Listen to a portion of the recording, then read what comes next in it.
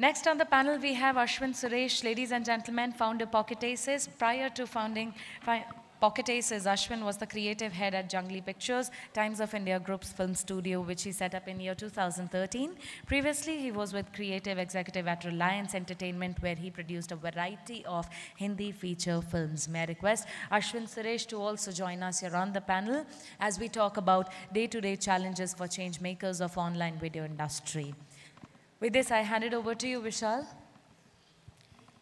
Hey, thanks, guys. I think the audience are going to have a great time because you're going to hear from actually three. One of them is seated outside. Three amazing entrepreneurs who actually started off as friends in college. And they've been able to build something extraordinary. They have possibly raised the least amount of capital in the content space, but today their company has dominance of content not only on YouTube, but also on platforms like Netflix, where they've been able to publish stuff. I'm sure you're already aware of Loco, which is their game show, which has massive traction. And all this has been done in a very short amount of time. So I think my first question to these guys is, how have you been able to do this with such little capital? So I think every one of you wants to know that secret.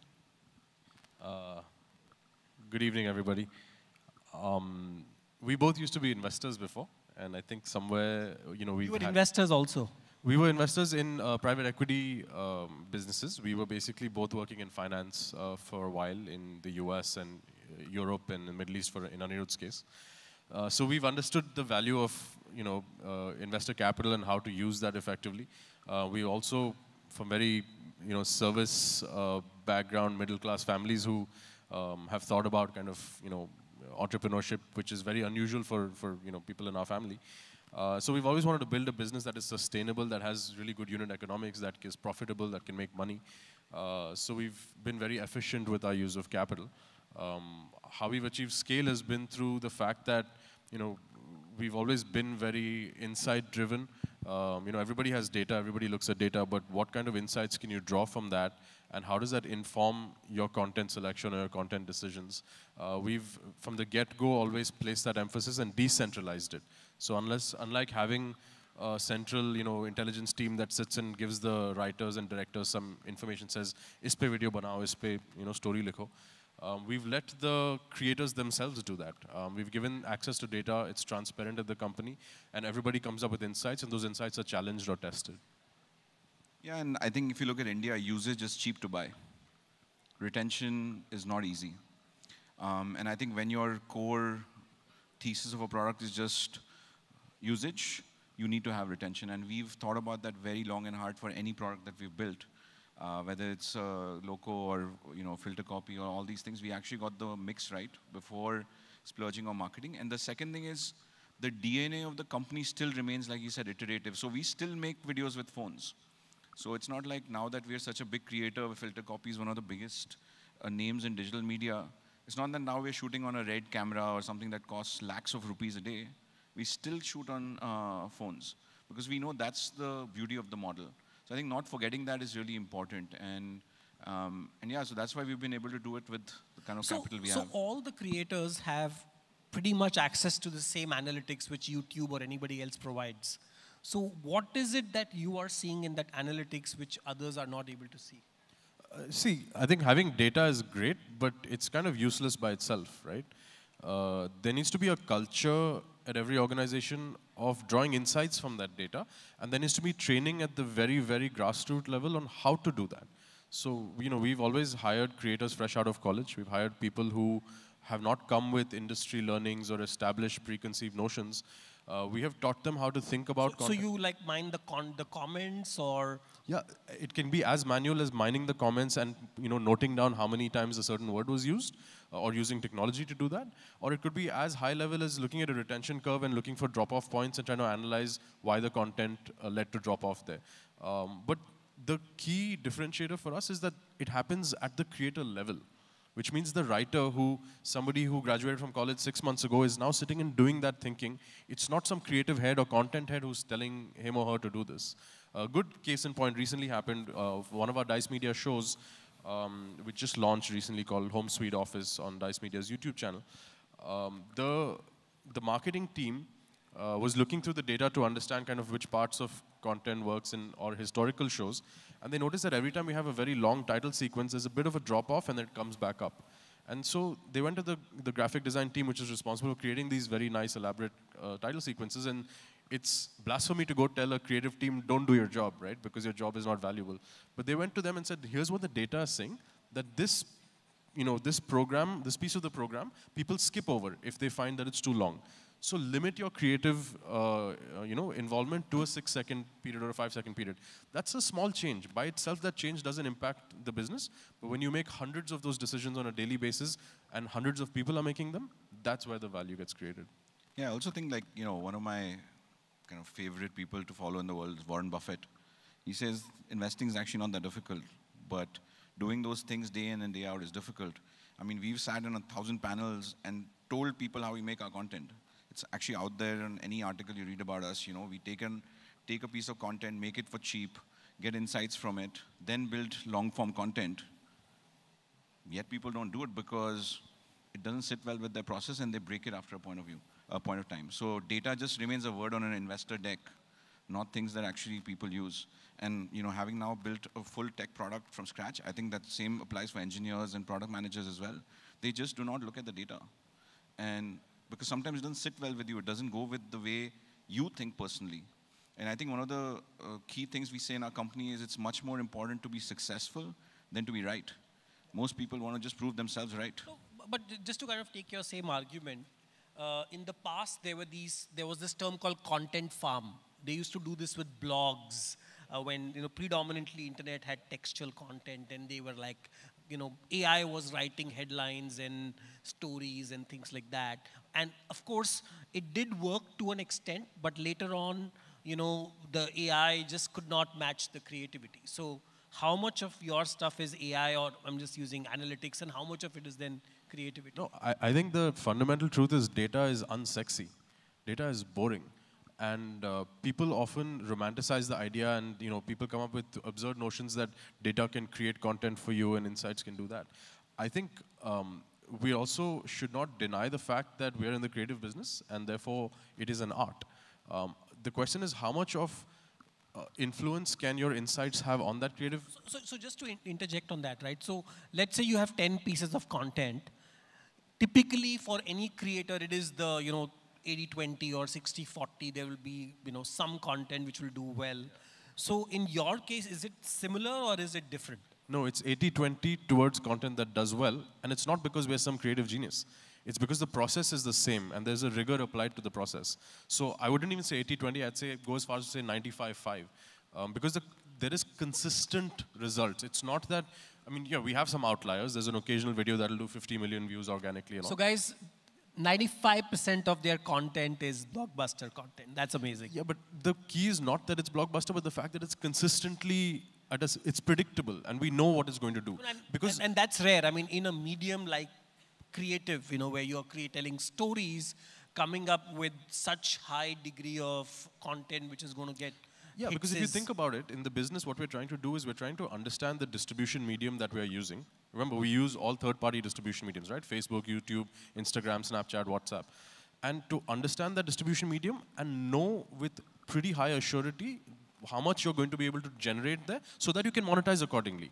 You don't want a situation... I now understand why your company is called Pocket Aces, because you seem to just have too many aces up your sleeves, right? But look at this situation, right? If I made a video, let's say I told an advertiser or a brand that आप मेरे को इतने पैसे दे दो, मैं आपको video बना दूंगा, उसके million views आएंगे. But I generate 10 million views. It's actually not a great thing. That means I've left money on the table. That means I haven't been able to predict the performance of that content. Yes, occasionally outliers will happen. No, just a counter argument there, right? And I know this is a big debate between YouTubers of the famous YouTube algorithm, which is pushing you and not pushing you. So maybe it's just the YouTube algorithm, and maybe it'll stop pushing you. Yeah, occasionally that happens. We do have outliers. Our first video was an outlier. When we had no likes on the page, no subscribers, our video did 8 million views. You can't plan that. You can't expect that. But the key is that consistency. The key is to basically generate repeatability in success. Yeah, I just want to come on the algorithm, because the algorithm, like any market, changes. And people don't have, when you're a single YouTuber without a tech team, without a data team, you don't know what's actually impacting the numbers. And why is it that on Facebook we are consistently beating other people? It's not because, it's just the algorithm, because the algorithm has actually changed. And people lost a lot of numbers in January last year when actually they said, let's make 95% retention really important. But people don't even realize that happened. So they're just like, so if you hear any standard YouTuber, and that's why I don't call ourselves a YouTuber as such, as a company, it's like, हाँ मैं कुछ तो content डाल देता हूँ और चल जाता है. जब मैं दिल से बनाता हूँ तो बहुत अच्छा चलता है. जब मैं दिमाग से बनाता हूँ तो अच्छा नहीं चलता है. जब पेट से बनाता हूँ तो ऐसे हो जाता है. It's a very unstructured process. And we have made the distribution and the cuts a science.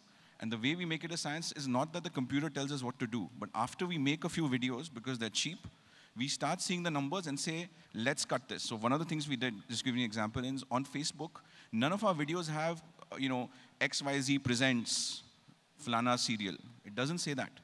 Because we saw that the retention just drops. And because it auto-plays, you need to ensure that, in the 3 seconds, you give them something to watch. So are you doing A/B testing also then in this Yeah, case? we do that all the time. We see what works better. And we use Instagram, for example, right now, a lot to do that. So when people see a meme from Filter Copy, which is now the biggest, digital creator on Instagram, they feel like, ha, ye to koi joke hai. But actually, it's our DICE media team telling the Filter Copy team that, hey, man, can you check out if this joke works? What are people saying in the comments? So the writer now gets instant feedback. That process is just missing in most companies. And we've done it now. See, Snapchat mentioned us in their annual earnings release this year as the creator that they've had the most success with when they launched. Why did that happen? Because our shows are cut differently for Snapchat, and it'll be fun to watch on Snapchat. Guys, you should not be running video, but you should be running gaming companies. And that's what you're already doing, right? So with Loco, you have made the leap from video, which is YouTube and Facebook, to the world of gaming.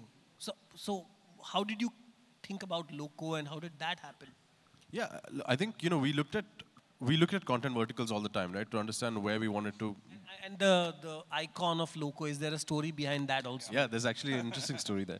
It's not based on me, just. It's a coincidental resemblance. No, what we did, we were actually looking at the game show vertical as such. We looked at food. We launched Gobble in 2016. In 2016 itself, we looked at the game show vertical and said, how do we create really fun game show experiences for people through Facebook, YouTube, Instagram, whatever. So we did these live video game shows on Facebook during, it was the World Cup, of the T20 World Cup that was happening in Bangladesh, I believe. And we had this experience where, we'd have these hosts do live video and ask people to predict how many runs will Kohli score in this next over. And they would write in the comments, and we would tell them, yeah, shout out to, Mohammad Amir for getting this right, or for Rahul, Sharma for getting this wrong. And really that saw so much engagement that we felt that the limitation that the existing platforms, Facebook, YouTube, had with interactivity forced us to build our own platform that solved that problem. It wasn't really a decision to go get into building an app as such. And the content vertical led us there. And to be honest, it was an adjacency because it was a live video gaming platform. So for the longest time, in fact, before Hotstar had the blowout IPL last year, we were the highest concurrent live streaming video platform in India. And in fact, outside of America and China in the world. I think one other thing which, I really want to commend your team, that you are also among the few people who were able to come on a platform like Netflix without having vulgar jokes or without having, content which was questionable, because previously that was the kind of content which was going there. So you actually created a whole series out there on a platform like Netflix. How was it for you to convince them? Because Netflix is working at one end with, big production houses, Karan Johar and all of that, and then they are signing up with you. One of the things with the Netflix stories, everyone thinks everything is an instant success. Oh, you guys were yesterday nobody, now today you're someone, so it happened overnight. And every overnight success has taken time. And I think that's another thing about our team, right? We see opportunity when others are not seeing it.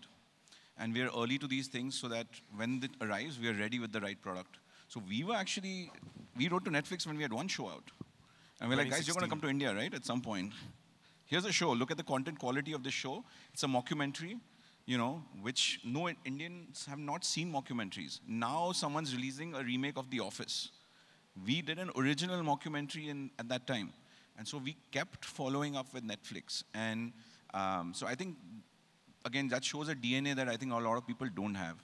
They'll hear a no, and then that's it. That's the end of the conversation. Yeah, I think the other thing that's important to note is that what was in it for Netflix, right? Yeah. Netflix was coming into a market where YouTube had very high penetration, as did a few other platforms, local ones. And how does it mobilize at that price point a large number of people to go off of one of these platforms, or at least to add Netflix as a platform of choice? We became a natural extension for that strategy because, when a show like Little Things was getting, 50, 60 million views, there's a huge, huge fan following. Mithila Palkar and Dhruv Sehgal have become pretty popular names within a certain community and certain demographic. So for Netflix, it was an opportunity to, to sort of almost move them over, port them to some extent. So there was a good opportunity for them as well. So quickly, the general impression is that it's very difficult to raise capital if you're a content creator. It's been, for the last few years, no major content creator has got like any major amount of funding. So what is your advice to people on A, how to raise money, and B, how to not spend the money they have raised and still continue to make good products? We've raised less than all our peers, so we should ask them how to raise. Clearly, we don't know how to raise. No, look, I think you have to have the business has to have some strong fundamentals, and you have to have a belief that you're playing out. We believed in kind of mobile consumption. We believed in social media content recommendation. And we believed there was a monetizable business or a potential profitable business around that. And we translated that to investors. The ones that understood participated. The ones that didn't agree or didn't understand declined. And that's just the nature of it. Fantastic. I think your story is outstanding, and I think everybody here should take inspiration from you, because you were outsiders who came into the industry. You're not creators yourself. I mean, not creators in the sense you're not from the background, but you used your skills, analytical skills, and everything to create such an amazing business. Congratulations for all your success. Thank you. It's very kind of you. Thank you. Thank you. Thank you.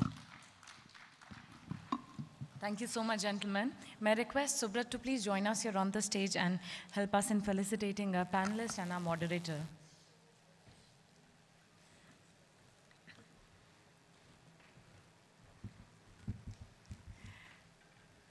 Thank you, Vishal, for moderating the session. Thank you, Anirudh. Thank you, Ashwin, for your valuable viewpoints that you've shared with us today. Give it up, ladies and gentlemen, for our wonderful panelist and our fantastic moderator of the session, wherein we talked about day-to-day challenges for change makers of online video industry. Can we hear a round of applause for them? Come on, everyone.